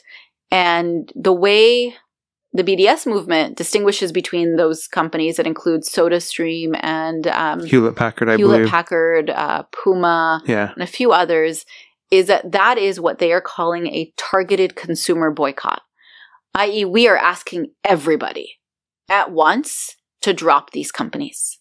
What you have at the same time is a non-targeted consumer boycott of a much larger scale. And that's where you're going to get Nike, you're going to get Starbucks, McDonald's, Sephora, Coke, Pepsi, Sephora, Baskin Robbins. I know. Stop. What? Yeah, Baskin Robbins. I know. Like I feel so silly complaining about Baskin Robbins being on the list, but I'm so sad I miss my ice cream. Anyhow, for those who don't know, Zahra is a lover of you miss your chocolate swirl. My world-class chocolate. Yes, I miss my world-class chocolate, but that's okay. I eat Ben and Jerry's instead because they are amazing and are fighting Unilever so that they don't have to sell ice cream in the occupied territories. So there's a big list, right? There's targeted consumer boycott and then there's broader boycott. And what is happening in this moment is that people are asking the question of where do I want to spend my money? When I visited Palestine in 2019, I remember like coming to this realization of sorts that every time I pay my taxes, I do so because I don't want to go to jail. Like, yes, I believe the roads should be paved and schools should be funded, but ultimately I pay my taxes because I don't want to go to jail. It's not like I can sit here and withhold some percentage saying, well, I don't want it to go to Israel. It's definitely the stick more than the carrot. So I am choosing my safety and my health over the safety and health of Palestinians, right? So you go to like a Palestinian refugee camp, like everybody's got someone that's been killed, someone that's been injured, someone that's lost a limb, someone that's suffering from PTSD. Why? Because I'm choosing my safety.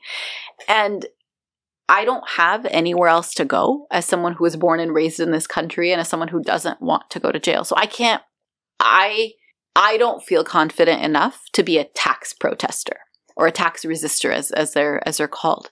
But I can make choices about where I spend my discretionary money, right? Like which company I buy my ice cream from, which clothes I purchase, which makeup stores I go to, which artists and creators and influencers I support, right? Because that's another movement that's happened online in the last several weeks. I was going to ask about that, the hashtag blackout, right? That is an interesting topic for sure.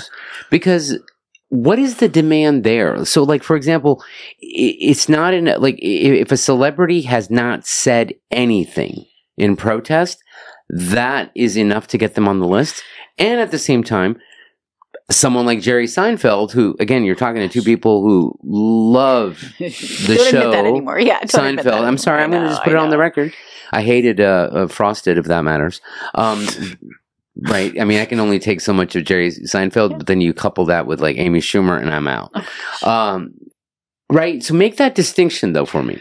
So I'm having my boomer moment here. And my understanding, and you can confirm, is that it's putting people on the spot who have a very amplified voice, and they have a responsibility because of that influence. So you're shaming them to say something. Essentially, yeah. Okay. Well, pressuring let me come back to the companies really quickly. This is like for me, what's really important personally in how I am choosing to live my life is I believe that's a great point. that every dollar I have, I will answer for. Every single one, right? Like my mom used to tell us that when we were younger, she'd be like, sometimes like everybody wants to be rich, but being rich is a test.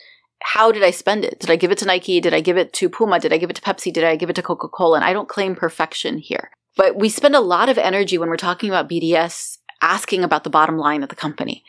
And ultimately, like the bottom line of the company is like up to Allah. What I control is how I'm spending my dollars. Like I work so hard, right? And people know I work at CAIR because I'm like a purist about my halal income. I'm not going to take that halal income and go like buy food that somebody like contributes to genocide for, right? I remember when I was grappling with the question of chocolate, which is so hard, right? And this isn't just about Israel and Palestine or occupied Palestine. It's also about like slave labor in Africa. It's about labor practices in the United States. it'd be like, oh, wow, you know, like and organic. by extension, coffee. Right? Like all of that, right? Like, so organic, fair trade, like all of that is so much more expensive. But I eat chocolate for comfort and joy. Can I really take comfort and joy in something that like somebody else suffered for? I am by no means perfect here. The way I think about it is I've got to keep trying, right? And so in the same way that like, you know, you work on your prayer and then you get better at your prayer. You work on your boycott and you get better at your boycott. I remember when I dropped Walmart more than a decade ago, it was like, oh, that felt really hard. And then Nestle was on my radar, and I was like, okay, so to drop Nestle, you have to drop Arrowhead water, you've got to drop Dreyer's ice cream, you've got to drop Carnation milk, right? And it was like, yeah, that takes time. And then once in a while, like somebody puts Dreyer's strawberry ice cream in front of you, and it's just not your best day. Right. But we're working on it, right? And so that's a point I always want to lift up for people around boycott, divestment, sanctions is like, yes, like alhamdulillah, Starbucks is suffering right now. Alhamdulillah, McDonald's is suffering right now. But even if they weren't, what is my culpability as an individual consumer? Now, celebrities. Oh, sorry. Real quick. Yes. Yeah, real quick on the list. I still don't even know what the list is. That's my issue. I'm a very like, I need to see it myself. Right. And so I can go to BDS and see website and I see the list. I'm like, okay, those are out. But then I don't want to say like jump just because I heard somebody say something about some company. Fair. Like, is there an official list?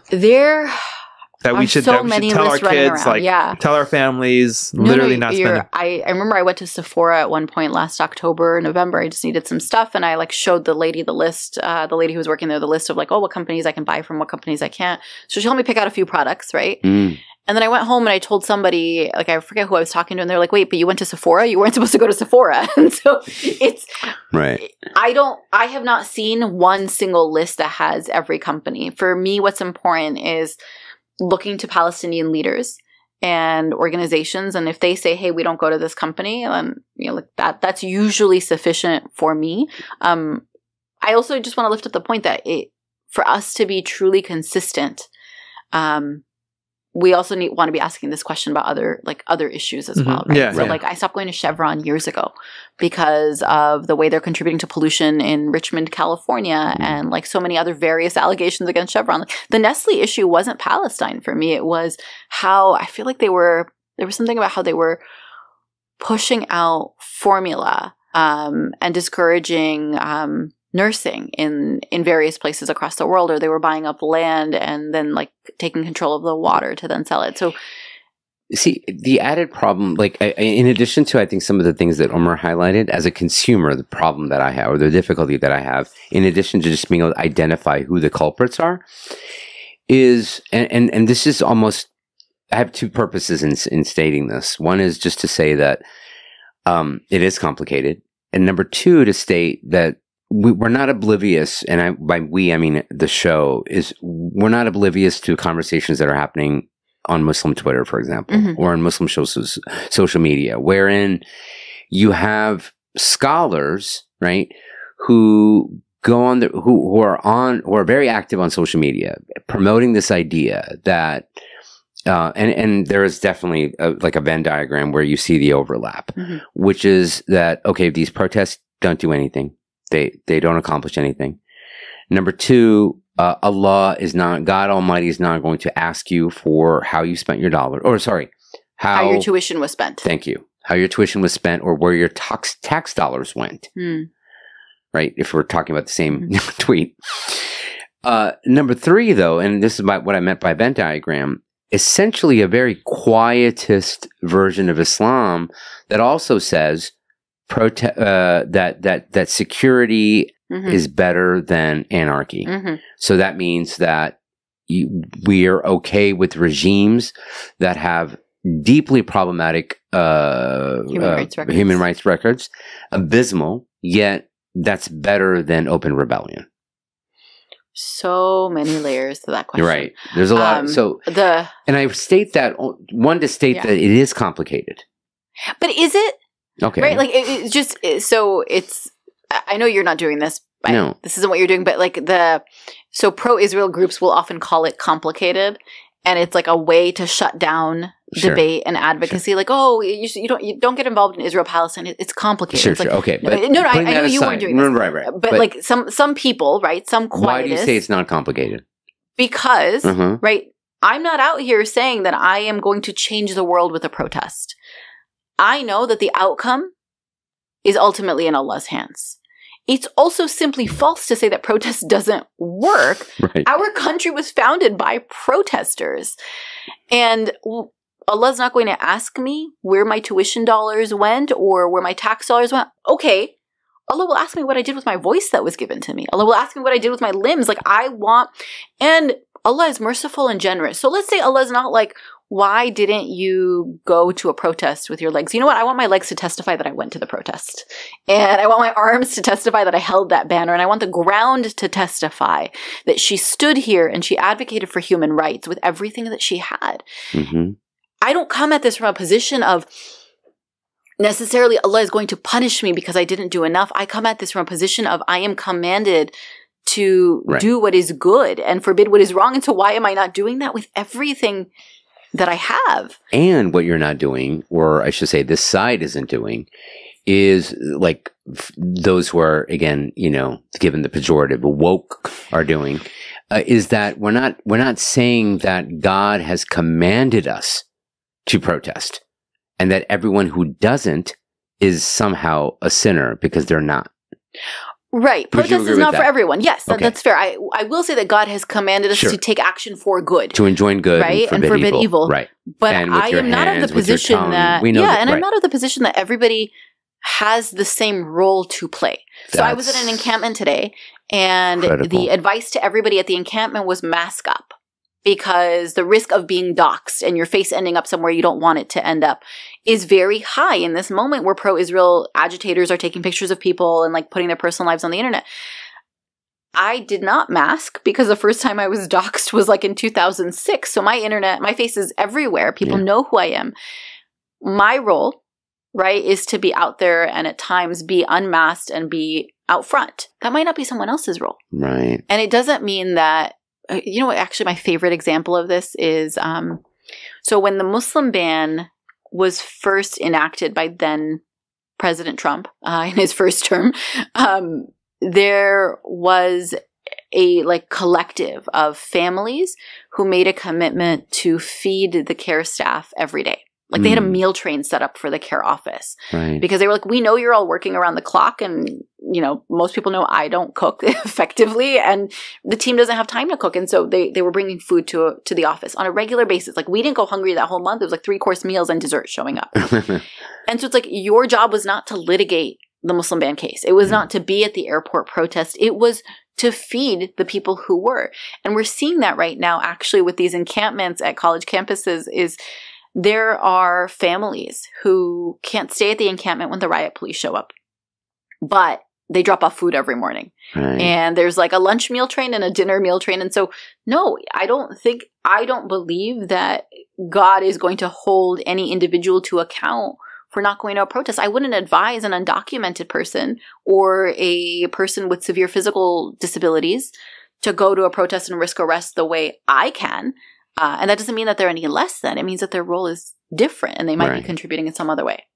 Now the celebrities. The celebrities. Right. Okay. So the movement is so I saw a sign at one of the encampments recently. I was like, it's 2024 and you're still Zionist? Like, what's wrong with you? Read a book.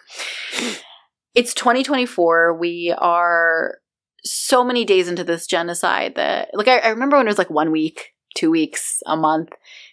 500 people killed, 1,000. We're really at over 40,000, and that's a conservative estimate because have you noticed that number hasn't moved in weeks? It's because they're killing the journalists and they're bombing the hospitals. So what is it really? And so if you still haven't said something calling for an immediate and permanent ceasefire, what are you doing? Like, what is your reason to not speak out? And some people may say, well, it's not really my lane and it's not my area of expertise. And the advocacy is that this moment does not require experts. It's not complicated. Israel is killing tens of thousands of Palestinians, men, women, and children of all ages.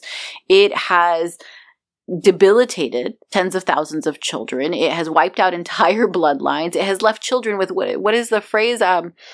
Wounded child, no surviving family. It doesn't require expertise. This is everybody's lane right now. And if you are not speaking out on it, but you are an influencer, i.e. you are paid for your views and subscriptions and clicks and content, then people are saying, I no longer want to be a part of your money-making machine. So it is to say, hey, like, you can't make money off of my eyes and ears as you remain silent. And, you know, to go to the thing about, like, where I'm appreciative of this as a Muslim, right? So when it comes to boycott, divestment, sanctions, I'm asking myself as a Muslim, like, what do I do with my income, right? Like, how do I ensure that everything I earn is halal and everything that I eat is halal? So what kind of celebrity culture am I consuming that is devoid of any connection to the humanitarian crisis on the ground? Ultimately, if this leads to us becoming less enthralled with celebrities, less willing to blindly consume the trash they cycle out in some cases, then I'm all for it. And, you know, maybe somebody loses a couple million followers. Maybe somebody only loses 5, but I am not going to contribute to their clickbait content. Did it work? Like, this started just a few weeks ago. Did folks start blocking celebrities? Mm-hmm. Has that subsided, or did it result in any statements, or did they get any results? I have seen some statements that have emerged from this. I have seen more content from influencers that has been pro-Palestine, but ultimately, I would suggest that this is a turning point. This moment in time is one we will look back at 5 years from now, 10 years from now, 50 years from now, to say who was on the right side, who stood with humanity, and who was silent, complicit, and or advocating for genocide. And so even if we're not getting a lot of movement in a specific instance, I think what we're creating a historical record.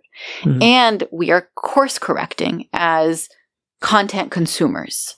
So that, you know, we joked about, like, Jerry Seinfeld. Like, yeah, people consumed his content for years. And he's out here at, like, IDF training camps, like, shooting at, like, you know, Palestinian targets. And so he should get booed at graduation. And we will remember that. And the next time Seinfeld plays on reruns, like, we're going to think twice about whether or not we watch. Right. And we'll always know, right? Like, he will be remembered as somebody who wasn't just silent on genocide in the case of so many of these influencers, but in fact, like, supportive of. Yeah. Right.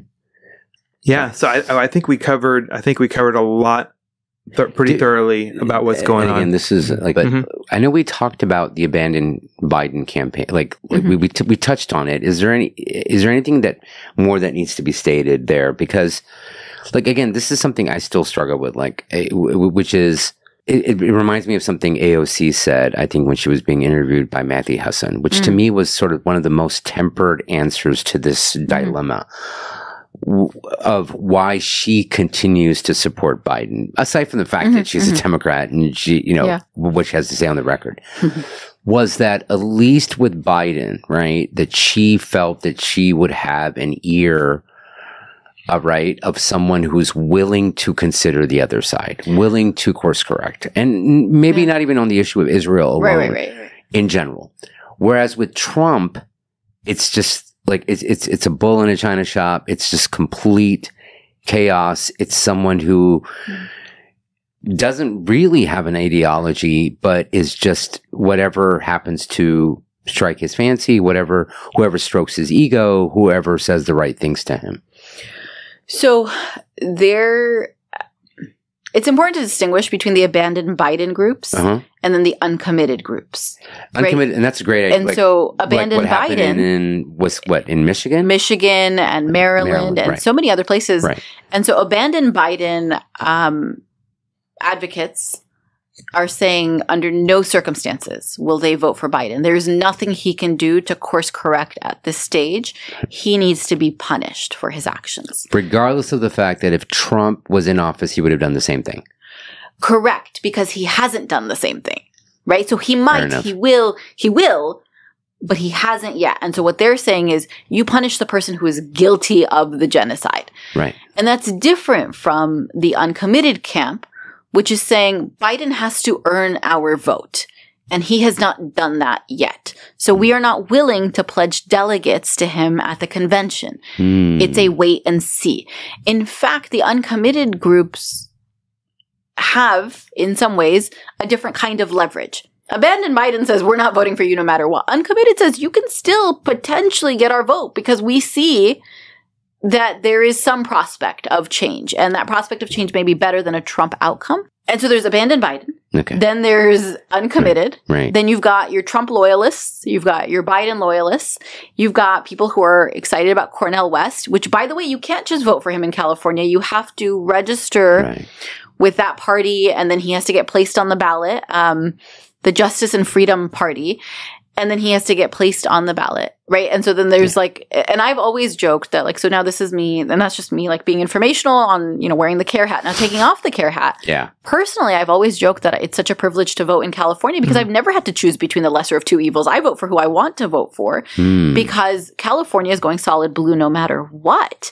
It's the least risky place to vote third party. And so for everybody that complains about, well, the two-party system is terrible, what are you afraid of in California? It's going blue regardless. If I were in Michigan, I would be nervous about voting third party. And I don't know how I would do it. I always think like, you know, Allah's so generous. He's never, I can pontificate about all of this, and I've never been tested with the actual dilemma because in California, my vote is so inconsequential. Right. And so I always come back to, and this is both personally and organizationally, I always come back to elections and voting are the bare minimum on civic engagement. So most people will vote every 4 years.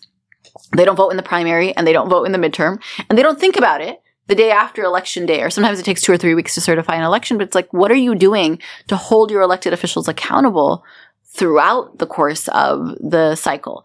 And then how much attention are you paying to the down ballot races, right? Are you looking at people's records? Are you looking at who's endorsed them? Are you asking yourself, like, what are the consequential positions? And so I talked about district attorneys earlier. School boards is another one. So we talked a bit about parental concerns for how schools and school administrators and teachers were navigating the question of LGBTQ diversity, curriculum, content, etc. Right. Guess who makes those decisions, right? No matter where you fall on the specific issue, the decision makers in your local school are the school board members. And most people don't know who their school board members are. And by the way, like, that is one of the easiest ways to get your foot in the door on political office, right? And so run for school board. But we're just like president. It's like, you know, who affects your daily life? The district attorney, the school board member, the city council member. And so I don't know what this upcoming presidential election will bring us, but I am hopeful that people will understand that as much as protest and boycott and celebrity blocking and our watermelon t-shirts and everything that we're doing for Palestine is an important part of the effort, so too are our elections. Wow. Thank you so much for this entire conversation. We've covered so much ground, more than I imagined, and we've obviously taken way more of your time than I had intended. So thank you for your generosity. Thank you for your candor, as always. And last but not least, where can people engage you? Where can people obviously learn about the work that you're doing, that CAIR is doing? Any kind of plug that you want to make, please. This is your opportunity to do so. Support CAIR. Yes. No, like, anything, more than engage, whatever you like. So this CAIR has been documenting complaints of anti-Muslim incidents, hate crimes to employment discrimination for 30 years. Right. And 2023 was our worst year ever. We saw an exponential increase locally and nationally. Hate crimes, hate incidents, employment discrimination, school bullying, and law enforcement targeting. How much of that was that last quarter of 2023, meaning like post-October? The increase was post-October, right? And so this period post-October 2023 is, so 2023 in total, right, influenced by October 2023 and onward, was worse than anything we have seen. Got it. And we've been responding around the clock to ensure that our people are protected, but also that they know how to, like, speak up, that they are and so many of them are doing that for themselves. They don't need us to like help them plan a rally. What we get called for is the police are at the rally, or do I need a permit for the rally, or the FBI showed up at my door, or my child was told that they can't wear a watermelon t-shirt to school, or I was fired from my job for my Facebook post. And the list goes on. Like the number of examples I could give you would be a whole other episode on its own. Easy. We are able to do this work free of charge for all of our clients because the community supports CAIR. And so if you have ever thought, if something happens, I will call CAIR, or you know someone who's benefited CAIR, I would urge you not just to make a one-time donation to the organization, but in fact to sign up to become a monthly donor. Because that's what enables people like me, your local friendly executive director, civil rights attorney, to be on call when people need help, to go to the encampment at night, to report to like NBC and ABC in the middle of the day, is those sustained monthly donations. And I don't just urge that for CAIR. I urge that for every organization that you are appreciative of seeing on the front lines in this moment, whether it's $10 a month or $500 a month, whatever you can give, gives these organizations, right, CAIR and everyone else that's doing this work stability so they can focus on the work rather than the like, how are we going to make payroll next month? You can look up your local CAIR office by visiting cair.com. You can find all of our offices across the country by doing that. And you can find me on Instagram, WhatsApp, Signal, X, Facebook, and probably a bunch of other platforms in between. You didn't say TikTok. I did. I have a TikTok account. I do, in fact. So long as it is legal in the U.S., I do have one. Well, again, like I said, thank you so much, Zahra, for your time and your generosity, both just in your time and what you've shared, and your insight is always so meaningful. I should say on the record, because I know they're going to listen to this, my wife and my daughters are your biggest fans.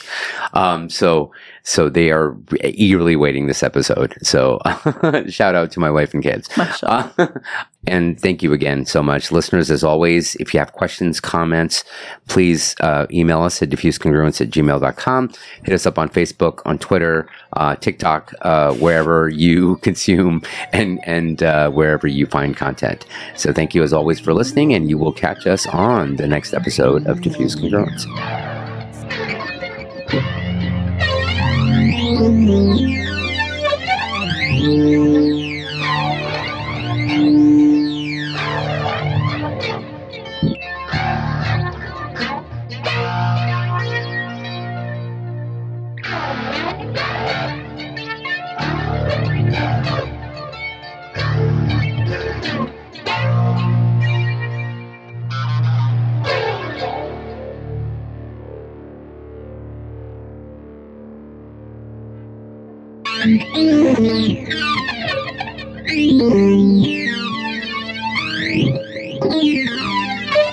Mm-hmm.